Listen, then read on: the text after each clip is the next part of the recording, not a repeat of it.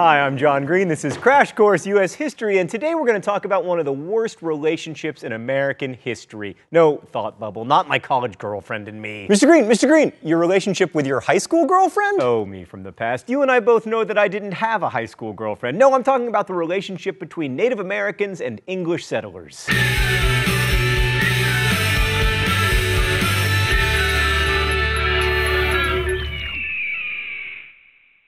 So as you'll no doubt remember from last week, the first English settlers came to the Chesapeake area, now Virginia, in 1607. The land the English found was of course already inhabited by Indian tribes unified under the leadership of Chief Wahunsunacawh, and I will remind you that mispronouncing things is my thing! The English called this chief Powhatan, because of course mispronouncing things was also their thing. Powhatan was actually his title and the name of his tribe, but to say that the English lacked cultural sensitivity would be an understatement. So Powhatan didn't get to be the leader of over 30 tribes by being a dummy, and he quickly realized that 1, the English were pretty clueless when it came to not dying of starvation, and 2, they were useful because they had guns. So he decided to help them, and the English were indeed grateful. In fact, colony leader John Smith went so far as to order the colonists to stop stealing food from the Indians. Oh, in the book business, this is known as foreshadowing. So as previously noted, relationships, whether between individuals or collectives, tend to go well when they are mutually beneficial, and for a while, both the English and the Indians were better off for these interactions. I mean, you know, post-smallpox.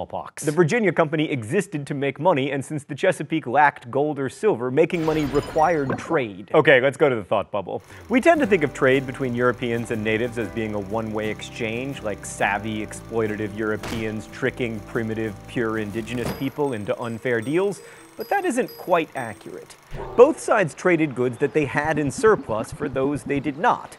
The English were happy to give up iron utensils, tools, guns, woven cloth, in exchange for furs and, especially in the early days, food, which the Indians could easily part with because they had plenty. Soon, though, there were problems. In order to keep up trade relations, Indian men devoted more time to hunting and less to agriculture, which upset traditional gender balance in their society, and European ideas about land use started to overcome traditional Indian ways of life, and that led to conflict. The English liked to fence in some of their land, which kept the Indians off it, and also the English let their pigs and cattle roam freely, and the animals would eat natives' crops.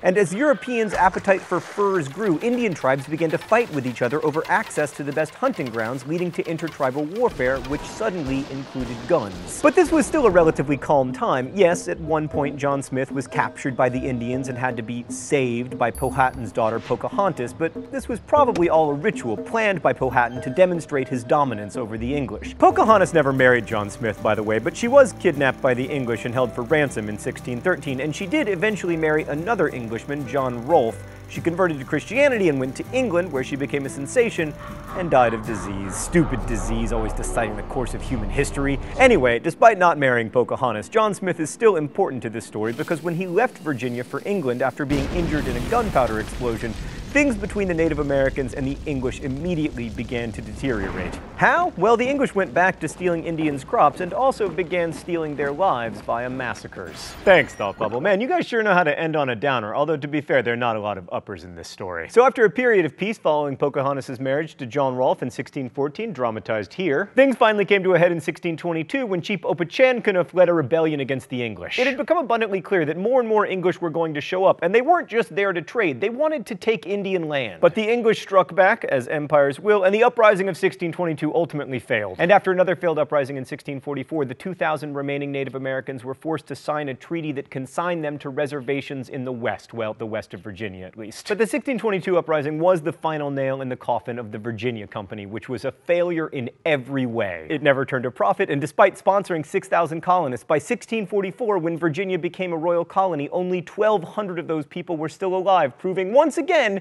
that governments are better at governing than corporations. Up in New England, you'll recall that the Pilgrims probably wouldn't have survived their first winter without help from the Native Americans, which of course led to the first Thanksgiving and then centuries of mutually beneficial trade and generosity. Just kidding. While some of the Puritans who settled in New England, notably Roger Williams, tried to treat the Indians fairly, in general it was very similar to what we saw in the Chesapeake. Settlers thought Native Americans could be replaced because they weren't properly using the land. Now, John Winthrop, who you'll remember from last week, at least realized that it was better better to buy land from Indians than just take it. But Puritan land purchases usually came with strings attached, the main string being that the Native Americans had to submit to English authority. Now, the Puritans had a rather conflicted view of the Indians. On the one hand, they saw natives as heathens in need of salvation, as evidenced by the Massachusetts seal, which features an Indian saying, "Come over and help us." On the other hand, they recognized that the Native American way of life, with its relative abundance and equality, especially when it came to women, might be tempting to some people who might want to go native. This was such a concern that in 1642, the Massachusetts General Court prescribed a sentence of 3 years hard labor for anyone who left the colony and went to live with the indigenous people. There was even anti-India propaganda in the form of books, captivity narratives in which Europeans recounted their desire to return to Christian society after living with the Indians, were quite popular, even though some, like the famous Sovereignty and Goodness of God by Mary Rowlandson, did admit that the Indians often treated their European captives quite well. New England's native population lacked an overarching leader like Powhatan, but by 1637 the inevitable conflict between the English and the Indians did happen. It was called the Pequot War. After some Pequots killed an English fur trader, soldiers from Massachusetts, the newly formed colony of Connecticut, and some Narragansett Indians who saw an opportunity to gain an upper hand over the Pequots attacked a Pequot village at Mystic, burning it and massacring over 500 people. The war continued for a few months after this, but to call it a war is in a way to give it too much credit. The Indians were overmatched from the beginning, and by the end, almost all of them had been massacred or sold into slavery in the Caribbean. The war opened up the Connecticut River to further settlement. It also showed that Native Americans were going to have a tough time resisting because they were outnumbered and they had inferior weapons. But the brutality of the massacre in Mystic shocked even some Puritans, like William Bradford, who wrote, "It was a fearful sight to see them frying in the fire." But despite the odds, New England natives continued to resist the English. In 1675, Native Americans launched their biggest attack on New England colonists in what would come to be known as King Philip's War. It was led by a Wampanoag chief named Metacom, which is why it is also sometimes called Metacom's War. The English called Metacom King Philip due to their fantastic cultural sensitivity. The conflict was marked by brutality on both sides, and it nearly ended English settlements in the Northeast. The fighting itself lasted 2 years. Indians attacked half of the 90 towns the English had founded, and 12 of those towns were destroyed. About 1,000 of the 52,000 Europeans and 3,000 of the 20,000 Indians involved died in the war. As I mentioned before, the war was particularly brutal. The Battle of the Great Swamp was really just a massacre of Indians by the English, and when King Philip was finally killed, ending the war, his decapitated head was placed on a stake in the Plymouth town square, where it remained for decades. And on the other side, well, to quote Nathaniel Saltonstall, who lived through the war, "The heathen rarely gave quarter to those that they take, but if they were women, they first forced them to satisfy their filthy lusts and then murdered them." Saltonstall went on to describe a particularly brutal way that natives would kill colonists' cows, by cutting their bellies and letting them go several days, trailing their guts after them. That indigenous people would reserve such brutality for livestock says something really important about this war. The Indians correctly saw European colonization as a threat to their way of life, and that included the animals who trampled Indians' land and whose grazing patterns required the English to take more and more territory. Some of the stories told about Native American brutality also suggest the symbolic nature of this war, like one English colonist was disemboweled and had a Bible stuck in his body cavity. Supposedly, the natives who buried him explained, "You English, since you came into this country, have grown exceedingly above the ground. Let us see how well you grow when planted into the ground." But it wasn't just the Indians who felt their way of life being threatened. It's time for this week's mystery document. The rules here are simple. I read the mystery document, I try to guess its author. If I'm right, I don't get shocked with the shock pen. If I'm wrong, I do. The righteous God hath heightened our calamity and given commission to the barbarous heathen to rise up against us and to become a smart rod and a severe scourge to us in burning and depopulating several hopeful plantations, murdering many of our people of all sorts, and seeming as it were to cast us off. Hereby speaking aloud to us to search and try out our ways and turn again unto the Lord our God, from whom we have departed with a great backsliding. Okay, I don't know this one, so I'm going to have to piece it together. We have a plural narrator. That's important. Seemingly monotheistic, feels like the heathens, in this context likely the Native Americans, have been sent as a scourge, or scourge, as it is apparently properly pronounced.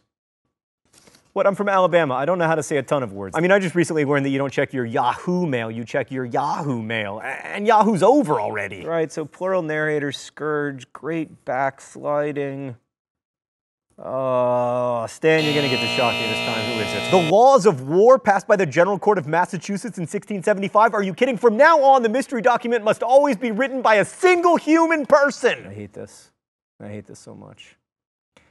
It's worse now because I've had it before, so now it's gonna... Ah! This shows us the way the Puritans understand the world, but it also shows us that within 50 years of its founding, Puritans already felt that the mission of their colony to be a great Christian community was already kind of a failure. If they'd been as righteous as they were supposed to be, God wouldn't have sent the Indians to burn their homes and kill them. So it's important to understand that this was a war to preserve a way of life for both the Indians and the English. And that brings us to another question. What's the point of even telling these bloody stories about massacres and atrocities? One point is to remind ourselves that much of what we learn about American history, like all history, has been cleaned up to conform to our mythological view of ourselves. Native Americans have been so successfully marginalized both geographically and metaphorically that it's easy to either forget about them or else to view them merely as people to be pitied or reviled. But it's important to know the ways that they resisted colonization because it reminds us that Native Americans were people who acted in history, not just people who were acted upon by it. And it also reminds us that the history of indigenous people on this landmass isn't separate from American history, it's an essential part of it.